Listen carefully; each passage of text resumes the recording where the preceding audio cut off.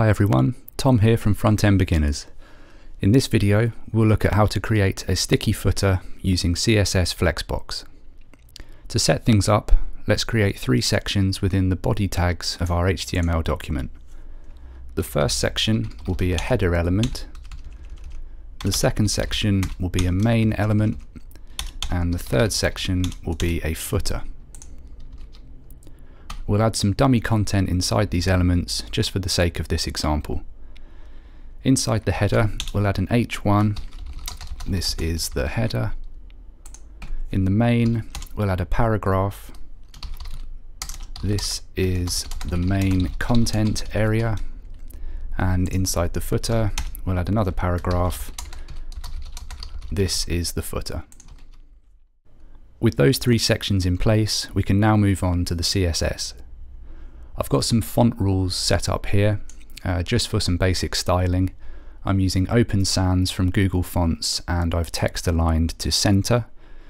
I've also got some basic styling applied already to the header, main and footer, just to make things look a little more clear when we're previewing in the browser.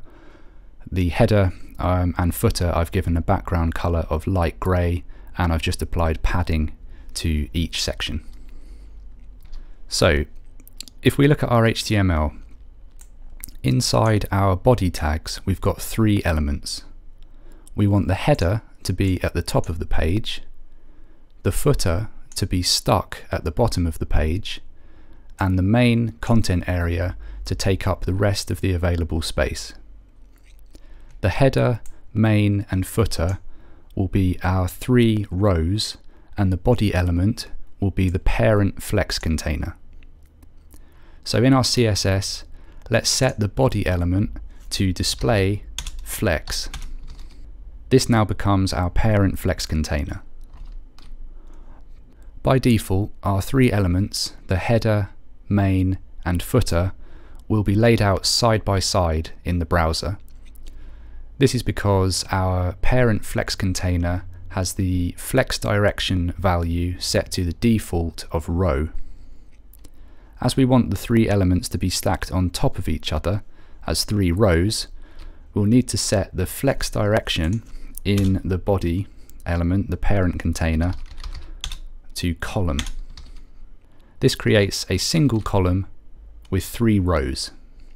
At the moment, our footer is hanging in the middle of the page because our parent flex container, the body element, is only as tall as the content it contains.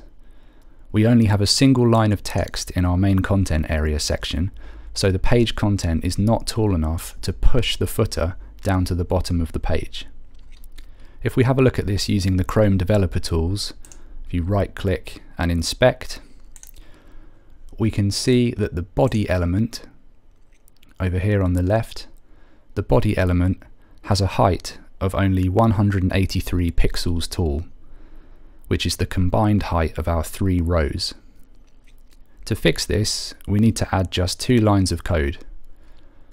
The first is setting our body element, the parent container, to have a min height of 100 VH, or viewport height units. This instructs the body element, no matter how little content it contains, to always be at least the full height of the viewport or the browser window.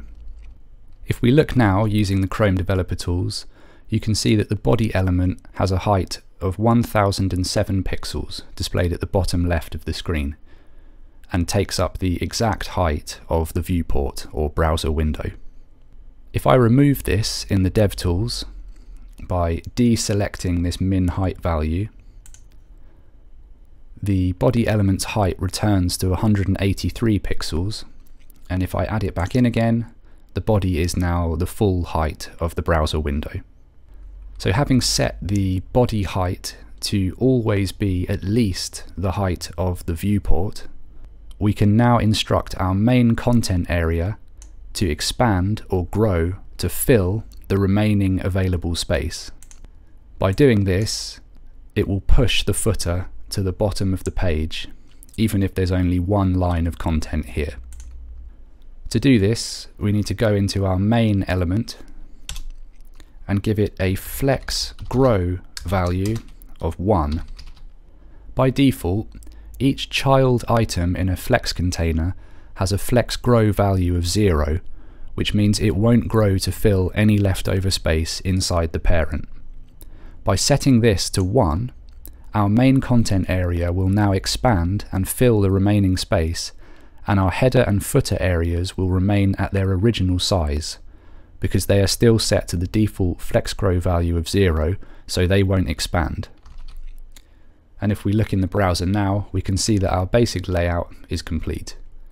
Our header is the same height as it always was, as is our footer, but our main content area has now expanded because of the flex grow value being set to 1, which has pushed the footer to the bottom of the page.